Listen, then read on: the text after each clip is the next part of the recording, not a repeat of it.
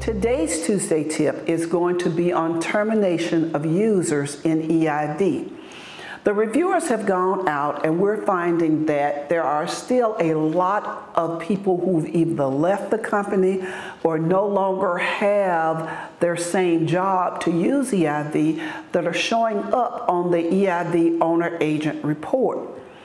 If you have members of your staff who are no longer using EIV, it no longer includes their job description to use EIV, you are to terminate them.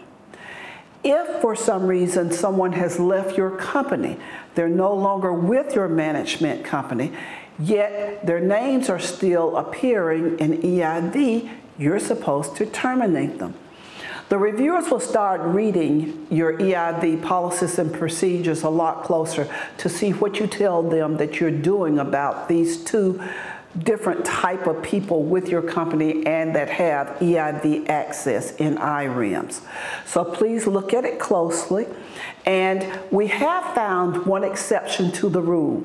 And that exception is sometimes new management companies come on and the old management company has people still assigned to the property in IREMs and EIV.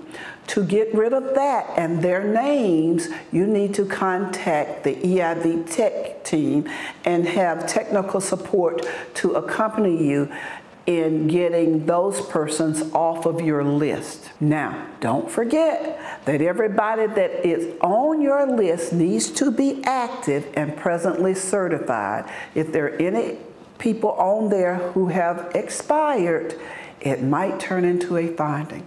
So take that into consideration. We look forward to seeing you again for another Tuesday tip.